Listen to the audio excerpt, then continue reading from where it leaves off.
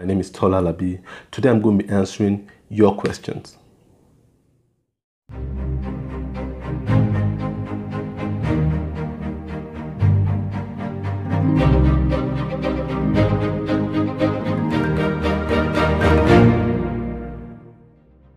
Now, I want to start by thanking everyone for sending in your feedback, your questions, your comments.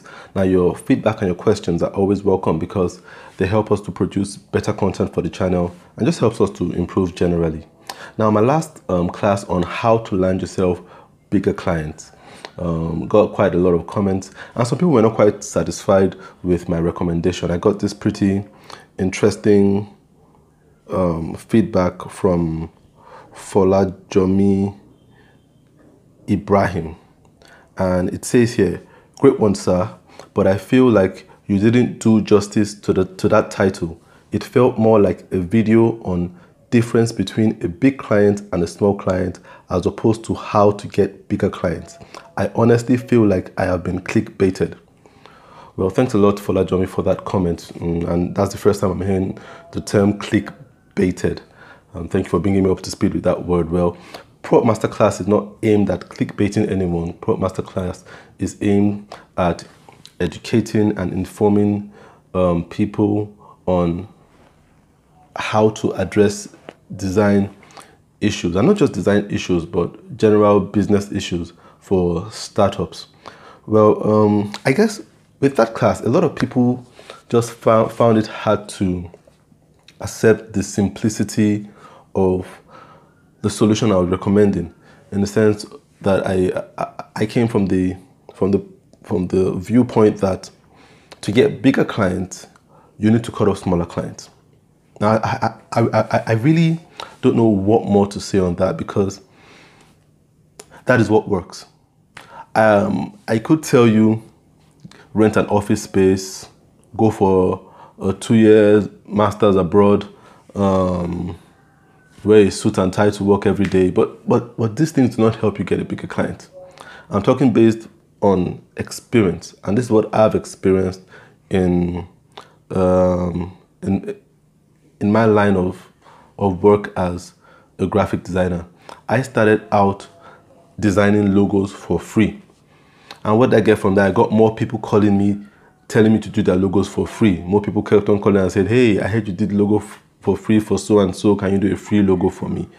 And people saying, "Oh, I heard you did this person's logo, he told me he did it free, I want mine free too." And I had to stop doing free logos. I had to put an end to that.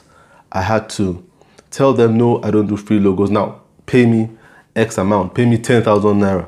I now charge 10,000 naira for logo design." And of course, the first few people refused to pay because they felt that the design should be free.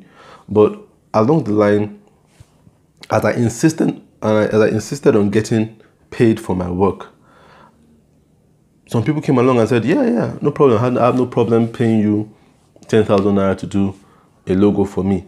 And those people went out and told other people that I design logos for 10,000 naira. And those people came with the expectation to pay 10,000 naira. Now, when I wanted to move from doing logos for 10,000 naira to doing logos at the rate of 25,000 naira, I had to stop doing logos for 10,000 naira. When people came for 10,000 naira logos, I tell them, "Look, you cannot get logos done by me for 10,000 naira anymore.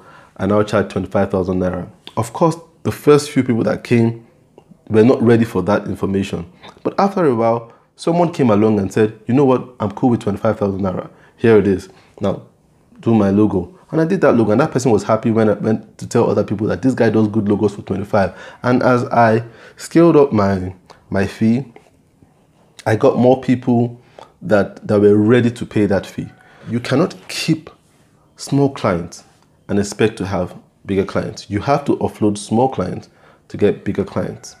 It's experience proven, and it does work. I think the biggest challenge is that people are not ready to go through 100 people to land with that one person that is ready to pay the fee you are asking for. And that just has to happen.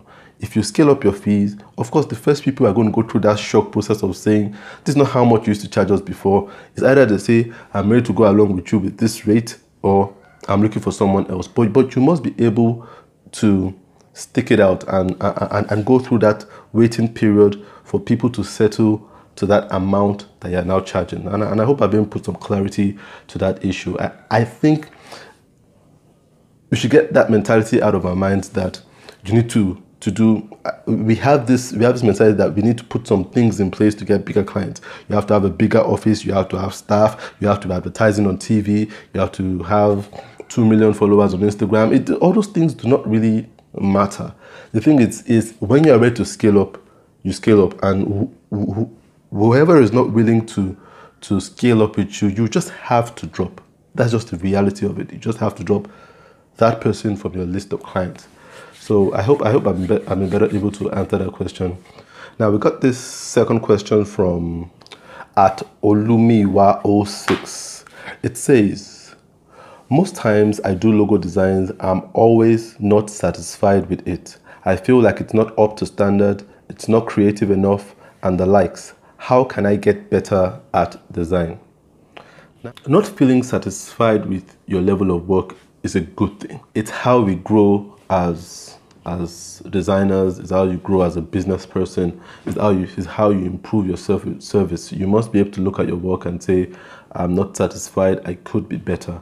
So it's not actually a bad thing to feel like your work is not up to standard or not creative enough. When I started out designing, and not just when I started out designing, even till now, I still look at my work sometimes and I say, this is not creative enough, this is not good enough. And that helps me to grow, that helps me to push further. Now, but you must put that in perspective too. I guess the real question is, how long have you been designing? If you've been designing for 1 year, 2 years, a couple of months, then you shouldn't put undue pressure on yourself by comparing yourself to someone that has been designing for 10 years, 12 years, 15 years, and just hoping that your work will be on that level. You must respect your journey and know that you are on a journey. I always tell people, be your biggest fan and also be your biggest critic. That means appreciate your work for where it is and also aim for higher heights. But you must be able to come to that point where you know that it's going to take time and consistency to get to that point where you want to be. And even when you get to that point where you want to be, you always see that there's always a higher level to attain. So Olumiwa, what I'll just say is, if you want to improve your technical skills, then there are a lot of ways. You could sign up for a graphic design course, you could go back to school and do a program, or you could get tutorials online and watch that. But respect your journey most of all, and just know that you cannot be an expert in one day. It takes time, and you must be ready to give in that time to get to where you want to be. Now, we've got this question here from Waffles and Lemonade. I love that Instagram handle, Waffles and Lemonade. He's asking, did you attend a design school or something? Yes, I did attend a design school or something. I did. I'll give you a background on my design journey. For my undergraduate, I studied architecture in Obafemi Awolowo University, and for my postgraduate, I went to a school called Niagara College in Canada, and I studied computer interactive multimedia and design. Now, what I say about design education is it's very debatable on whether it's necessary or not. Now, it's good, but you must know that design education doesn't make you a good designer. At least from my experience, doesn't make you a good designer.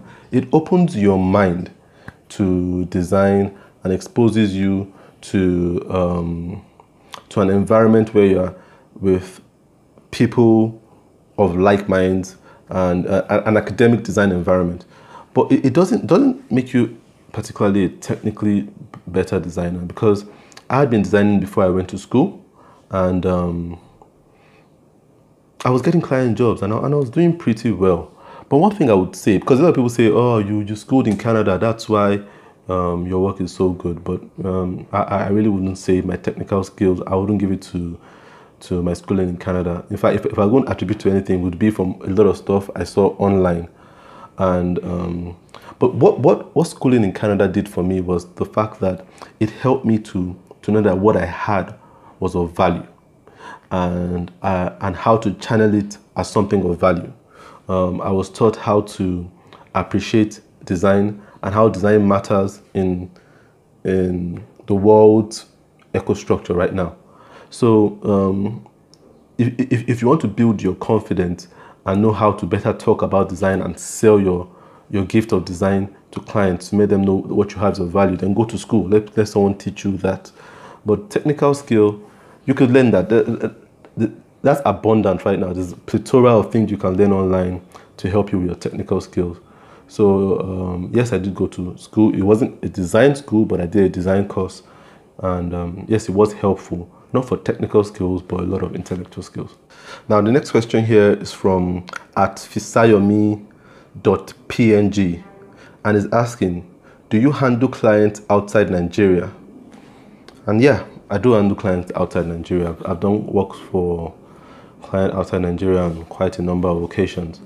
And it's a very good question, because a lot of people do not understand that there's a learning curve to handling international clients. It's not just the same as handling someone within your locality. You speak the same language, have the same tradition and things like that. Handling international clients, it's a whole new ball game, and it takes a lot of trying to learn languages and cultures and expectations.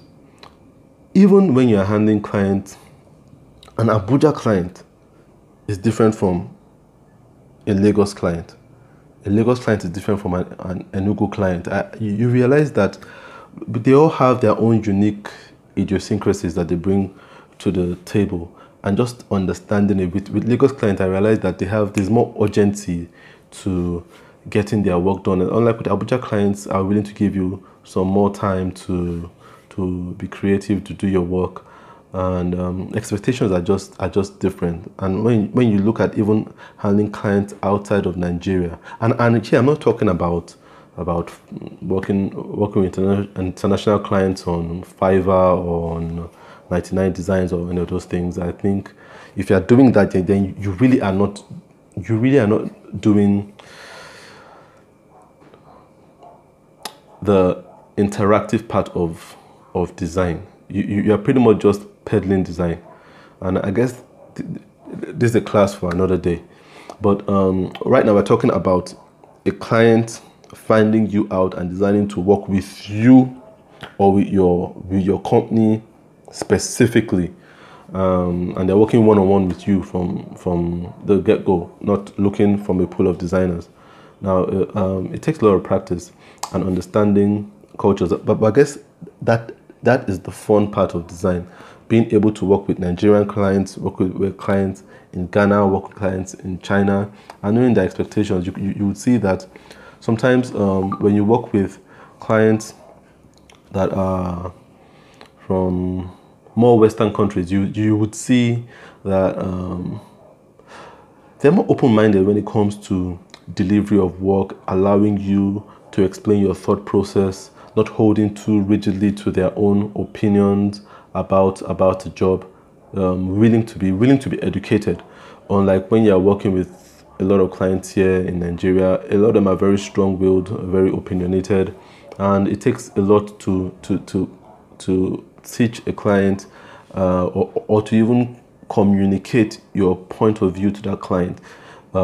Yeah, but I guess these are uniqueness that just helps you as a designer to build your communication skills.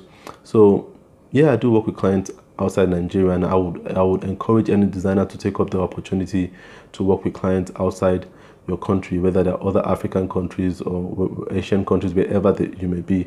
Just take up the opportunity. It's a good learning experience. So those are all the questions we can take for today. I want to thank you to everyone that sent in questions. If we couldn't take your questions today, we're so sorry. We'll take the questions in the next class. I promise you that. And please, if you have any questions you want us to take in the next class, please send us your questions. Send your questions to proupmasterclass@gmail.com, and we will definitely answer your questions in the next Ask Me session. If you have any comments, please feel free to drop your comments below. If you have any topic you want us to discuss on the business of design, please feel free to drop a comment below. Please don't forget to click that subscribe button and share the video. I'll see you in the next class.